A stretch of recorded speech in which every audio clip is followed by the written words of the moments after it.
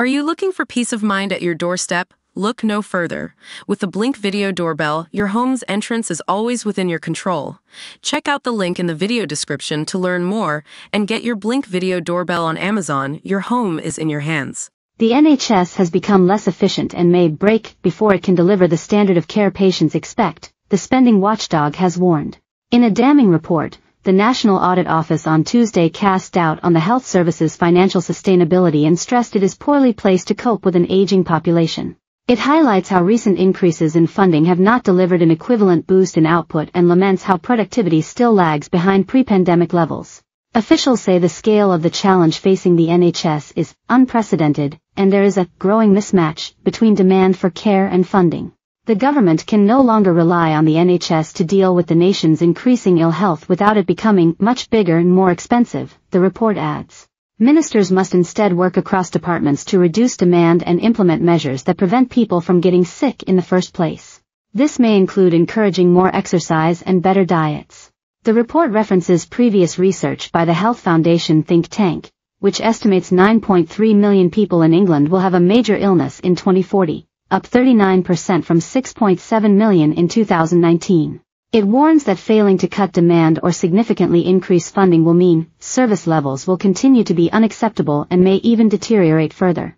The authors add, "We are concerned that the NHS may be working at the limits of a system which might break before it is again able to provide patients with care that meets standards for timeliness and accessibility."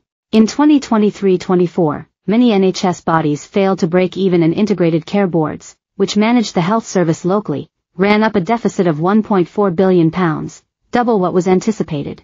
Wes Streeting declared the NHS broken on his first day as Health Secretary and launched a review to guide Labour's 10-year plan. He has also stressed additional funding is conditional on reform. The NAO said the NHS's financial position is getting worse and blamed a failure to invest in crumbling hospitals and equipment. It also said inflationary pressure and the cost of recovering from the COVID-19 pandemic are also factors. In a gloomy assessment, it says, NHS performance has been well below what patients have been told to expect, despite NHS England revising some performance targets downwards. The timeliness of NHS treatment is generally poor. Among the NAO's recommendations is a call for the Department of Health and Social Care, NHS England and ICSs to intensify their efforts to manage current and future demand for healthcare by preventing more serious ill health. It said there is scope for NHS England to make better use of its funds, but long-term sustainability depends on how the government addresses the steeply increasing demand for healthcare. Elaine Kelly, head of economics research at the Health Foundation, said the NAO report paints a picture of systemic failures and inefficient decision-making, including low spending growth, chronic underinvestment in capital, and a culture of agreeing to unrealistic targets. For patients, this has contributed to longer waits and reduced satisfaction with the health service. Ms. Kelly warned pressures on our fractured health service will only increase. Shiva Anandasaiva, chief analyst at the King's Fund think tank, said the report should act as a warning to politicians of the tough decisions yet to come. Deep financial deficits have now spread widely across the NHS and are having a substantial impact on patients, he added. Saffron Cordery, deputy chief executive at NHS Providers, which represents NHS trusts, said, "This report highlights the significant strain on NHS trusts as they continue to grapple with compounding financial pressures, including the cost of industrial action, inflation, workforce pressures and a deteriorating estate."